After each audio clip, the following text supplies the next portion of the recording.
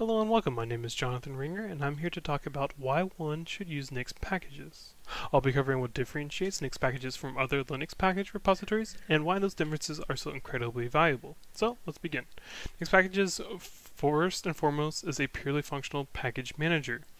This purity allows for the packages that are packaged through Nix to be not only reliable but also reproducible.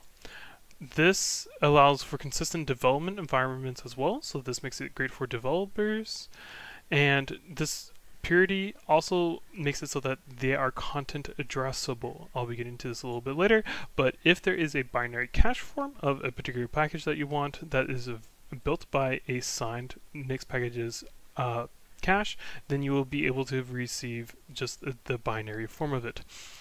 Because these are reliable and reproducible, this also makes it so that a system as well as a user are able to share the same store of packages and not worry about a user invalidating or corrupting a particularly installed package, which could compromise the system.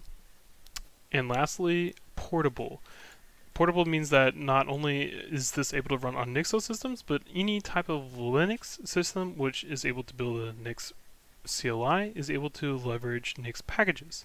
Nixpkgs can then be used on Ubuntu, Fedora, Red Hat, Arch, many other Linux distributions, but probably the most peculiar one is also on Mac OS. So if you have a Mac machine, you're also able to leverage Nixpkgs and use it as if you were on NixOS in most cases.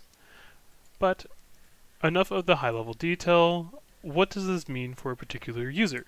Well, we're able to define packages in a nice declarative way. So here is my Python request package.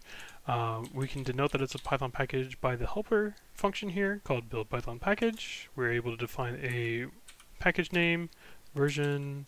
We're able to pull the source from PyP, which is the Python package repository, or the canonical Python package repository, as well as we're able to define some dependencies. So we're able to pull in PyTest, which will be our test suite runner, as well as some other dependencies that we need, such as URL-lib3, IDNA, Chartet, and Certify. Because the test suite largely deals with the network, and Nixpkgs is big on purity, and network is inherently impure. Unfortunately, the test suite is not able to be ran, but that's fine. And for Nixpkgs in particular, since it has been uploaded to the official Nixpkgs repository, we have some metadata to encapsulate what this package includes in terms of its description for users who want to consume it, a particular homepage to find more information, as well as a license to determine how we can use as well as redistribute this package. Free packages are able to be reserved through the official Nixpkgs cache. However, unfree packages, generally you can have expression that you build, however they cannot be distributed through Nixpkgs itself. Now that we have intuition of how packages are encapsulated in Nixpkgs, we can see that we can then leverage this as a higher abstraction in defining a user's system. So if I were to go to my home.nix, which is the canonical file for home manager, which uses Nix principles to manage your home user profile, you can see that I'm able to define my user environment through a nice declarative syntax saying that I want my packages to be included from this packages function, which references my packages.nix, and here you can see that all of my packages that I want to install in my particular user environment is installed through this package. The nice thing to note about this is that I do not have to worry about upgrading, and you can see that there's no version numbers. Largely whatever checkout of Nixpkgs I have as part of my Nix path, I'm able to get from here. So I will largely get the latest version of each package because I'm on the unstable version, which is the rolling package distribution channel. Going back to my home.nix, you will see that I also have, if I want to say have my polybar service instantiated. You can see at the bottom of my screen, the polybar is this bottom bar which has information, small information, as well as time and date and a few other things. I can easily define this to be turned on by just doing these few simple steps here. I can enable it, which turns the service on, as well as I can do some configuration on which polybar package I want it to pull from, as well as some configuration, as well as the startup script, which is used to instantiate the service.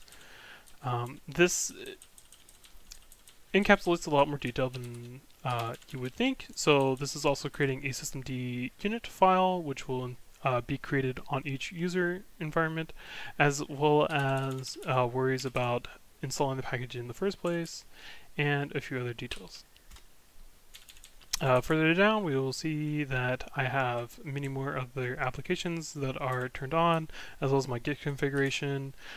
This can also be controlled through a version control .file, so that's not too surprising, but the nice thing about this is that I am able to have a central point to configure all services as well as programs that I want to find on my particular machine. And also this can be extended to further abstractions. So since I was able to abstract about my user's environment, I'm also able to abstract about a system environment, which can be denoted by going to my NixOS configuration. And the NixOS configuration, this can be thought of as my machine. So when it boots up in the first place, what kernel modules are going to be loaded, what type of boot entries I want to be shown while it is booting into my operating system, as well as what is going to be installed across all users, what the default shell will be, whether or not I want OpenSSH to be enabled, and so on and so forth. You can see that every aspect of my system is able to be defined here, and I am largely able to have just one file to say exactly how a particular system should be instantiated. So this is incredibly nice too, is if you have multiple machines in which you have to worry about, is my particular laptop versus workstation versus home desktop, are they all within sync of each other? You're able to share one unified configuration file, which is then able to be instantiated across those machines and create a reproducible environment for all of them. And that is why I feel like Nixpkgs is the way of the future. This type of extensibility I have not seen in any other type of package or other distribution, and it is beautiful to see how this can be leveraged in higher abstractions to accomplish what I want from not only a user perspective but also from a DevOps perspective. So thank you. I'll be explaining more details about Nixpkgs and NixOS in further series, so please tune in to those as well. Thank you.